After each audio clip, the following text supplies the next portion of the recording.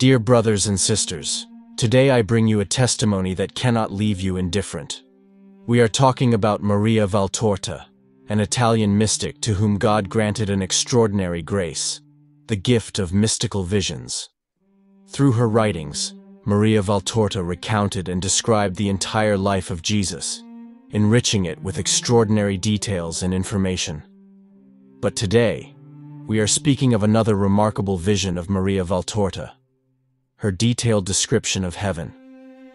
With her words, Maria Valtorta opens a window to the kingdom of heaven, a place we all aspire to reach, but that few have had the chance to describe with such depth and detail.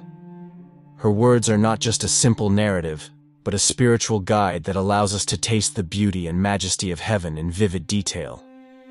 In this video, I will lead you through her vision, a description so vivid and fascinating that it will transport you beyond the veil of our earthly reality. I invite you to stay with us until the end, because this vision of heaven can inspire all of us to strengthen our faith and yearn even more deeply to share this wonderful experience for all eternity. Let us listen to Maria Valtorta's words and allow heaven to come to life before our eyes. I have seen paradise again, and I have understood what its beauty, its nature, its light, its song are made of. Everything, in short. Even its works, which are those that, from on high, inform, regulate, provide for the entire created universe. As before, earlier this year I believe I saw the Holy Trinity, but let's go in order. Even the eyes of the Spirit, although much more capable of withstanding the light than the poor eyes of the body that cannot stare at the sun, a star similar to a flickering candle flame compared to the light that is God, need to gradually get used to the contemplation of this high beauty. God is so good that even wanting to reveal himself in his splendors, he does not forget that we are poor spirits still prisoners in a body, and therefore weakened by this imprisonment. Oh, how beautiful, lucid, dancing, the spirits that God creates at every moment to be the soul of new creatures. I have seen them and I know, but we, until we return to him, cannot withstand the splendor all at once, and he, in his goodness, brings us closer to it gradually. First of all, last night I saw what seemed like an immense rose. I say rose to convey the concept of these circles of festive light that increasingly concentrated around a point of unbearable brightness. A rose without borders. Its light was that which it received from the Holy Spirit, the most splendid light of eternal love. Topaz and liquid gold turned into flame. Oh, I don't know how to explain it. He radiated high, high and alone, fixed in the immaculate and most splendid sapphire of the Empyrean, and from him descended in inexhaustible torrents the light that penetrated the rose of the blessed and the angelic choirs and made it luminous with its light, which is but the product of the light of love that penetrates it. But I did not distinguish saints or angels. I only saw the immeasurable festoons of the circles of the paradisiacal flower. I was already all blissful and would have blessed God for his goodness, when, instead of crystallizing like that, the vision opened up to broader splendors, as if it had come closer to me, allowing me to observe it with the spiritual eye, now accustomed to the first brightness and able to sustain a stronger one. And I saw God the Father, splendor in the splendor of paradise. Lines of most splendid, whitest, incandescent light.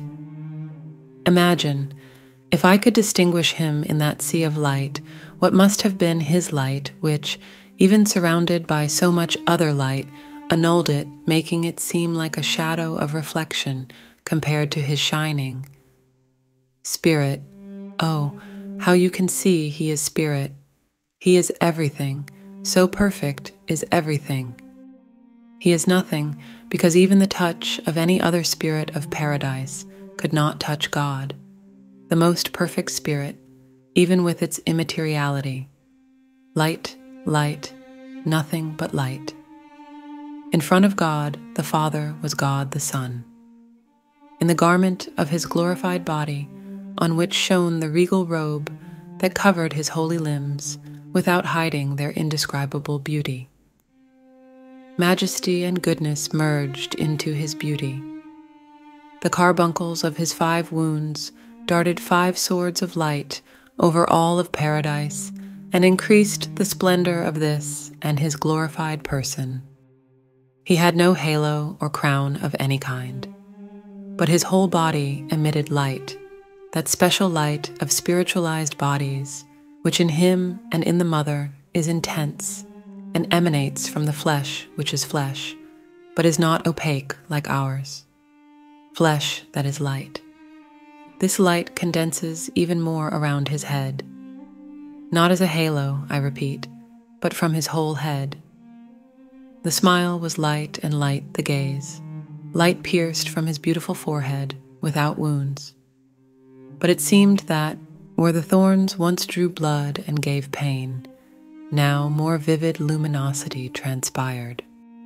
Jesus was standing with his royal banner in hand, as in the vision I had in January, I believe. A little below him, but only slightly, as much as a common step of a stairway, was the Holy Virgin. Beautiful as she is in heaven, that is, with her perfect human beauty, glorified to celestial beauty. She stood between the Father and the Son, who were a few meters apart from each other. Elijah was in the middle, with his hands crossed over his chest, his sweet, very white, small, beautiful hands, and with his face slightly lifted, his gentle, perfect, loving, very gentle face looked up, adoring, at the Father and the Son. Full of veneration, she looked at the Father. She said no word, but her entire gaze was a voice of adoration and prayer and song. She was not kneeling, but her gaze made her more prostrated than in the deepest genuflection. So adoring was she. She said, "Sanctus," she said, "I adore you," solely with her gaze. She looked at her Jesus full of love. She said no word, but her entire gaze was a caress. But every caress of that gentle eye said, "I love you." She was not seated. She did not touch the Son, but her gaze received him as if he were in her lap, surrounded by those maternal arms as much and more than in his childhood and death. She said, "My Son, my joy, my love," solely with her gaze. She delighted in looking at the Father and the Son. And occasionally she raised her face and gaze even more to seek the love that shone high, directly above her. And then her dazzling light of pearl-made light would ignite as if a flame engulfed her to burn her and make her more beautiful. She received the kiss of love and stretched herself with all her humility and purity, with her charity, to return caress for caress and say, "Here, I am your bride, and I love you and am yours for eternity." And the Spirit flamed more intensely when Mary's gaze intertwined with its splendors. And Mary returned her gaze to the Father and the Son. It seemed that, made a deposit by love, she distributed this. My poor image, I will say better. It seemed that the Spirit chose her to be the one who, gathering all the love in herself, would then bring it to the Father and the Son, so that the 3 might unite and kiss, becoming one. Oh, joy to understand this poem of love, and to see the mission of Mary, throne of love. But the Spirit did not concentrate its splendor solely on Mary. Great is our Mother, second only to God. But can a basin, even if very large, contain the ocean? No, It fills and overflows. But the ocean has waters for the whole earth, thus the light of love. And it descended in perpetual caress upon the Father and the Son, enclosing them in a ring of splendor. And it expanded again, after having been beatified by the contact with the Father and the Son, who responded with love to love and spread over all of paradise. Behold, this was revealed in its details. Behold the angels, higher than the blessed, circles around the pivot of heaven, which is God one and triune, with the virgin gem of Mary at heart. They have a livelier resemblance to God the Father. Perfect and eternal spirits, they are lines of light, only inferior to that of God the Father, of a form of indescribable beauty. They adore, they emit harmonies. With what? I do not know. Perhaps with the palpitation of their love. For they are not words, and the lines of their mouths do not move their luminosity. They shine like still waters struck by a lively sun. But their love is a song, and it is such sublime harmony that only a grace of God can allow one to hear it without dying of joy. Below, the blessed. These, in their spiritualized aspects, have more resemblance to the Son and to Mary. They are more compact, I would say, sensible to the eye and impressionable to touch than angels. But they are always immaterial. However, in them, the physical traits are more marked, differing from one to another. So I understand if one is adult or child, man or woman. Old, in the sense of decrepitude, I do not see. It seems that even when the spiritualized bodies belong to one who died at a late age, up there cease the signs of the decay of our flesh. There is more grandeur in an elder than in a youth, but not that wretchedness of wrinkles, baldness, toothless mouths, and bent backs typical in humans.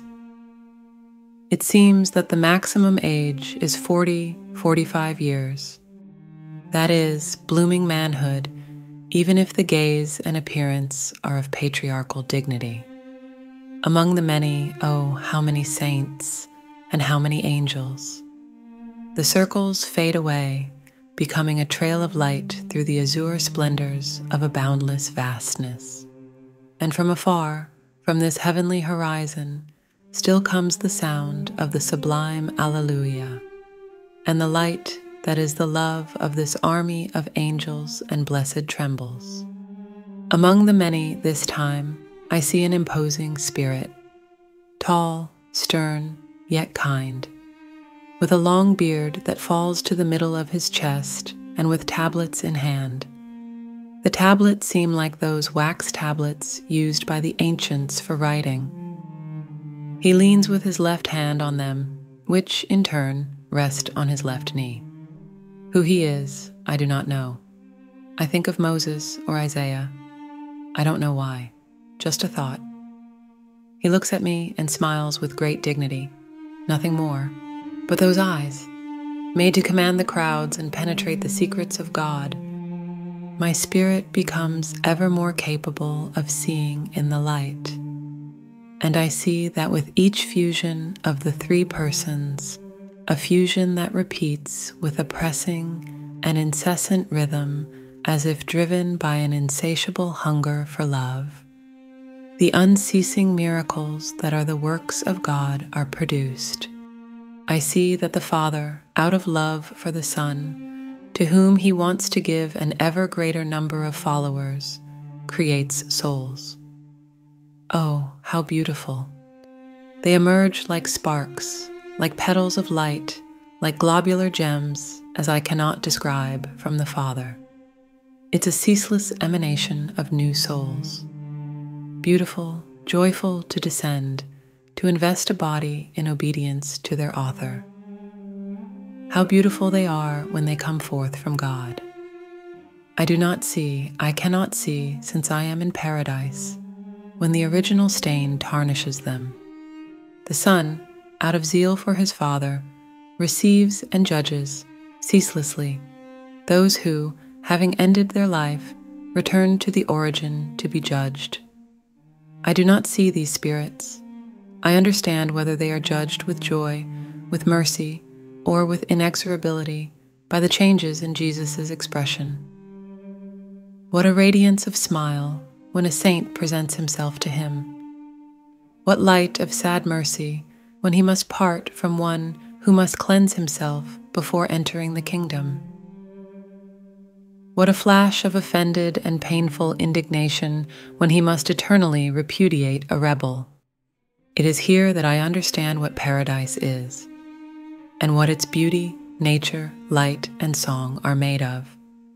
It is made of love. Paradise is love. It is love that creates everything in it. Love is the foundation on which everything rests. Love is the apex from which everything comes. The Father acts out of love. The Son judges out of love. Mary lives for love. The angels sing for love. The blessed Hosanna for love. Souls are formed out of love. Light exists because love exists. The song exists because love exists. Life exists because love exists. Oh, love, love, love, I am annihilated in you. I rise in you. I die, a human creature because you consume me. I am born, a spiritual creature because you create me. Be blessed, blessed, blessed, love, third person. Be blessed, blessed, blessed, love, who are the love of the first two. Be blessed, blessed, blessed, love, who loves the two who precede you. Be blessed, you who love me. Be blessed by me who love you, because you allow me to love and know you, my light.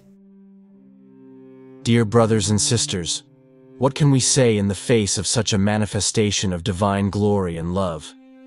Heaven is there, waiting for us, and it is made of what God Himself gives us, His infinite love. Today, through Maria Valtorta's visions, we have tasted a fragment of that light, of that peace that awaits us if we persevere in faith and prayer. I invite you to reflect on this grand truth. Everything that exists, exists because of love. We ourselves were created out of love, and through prayer, we can draw ever closer to God. I urge you, with all my heart, to subscribe to our channel and become part of this community of faith and prayer. Together, we can grow in the knowledge of God's love, supporting one another on our journey toward heaven. May God bless you and be with you always.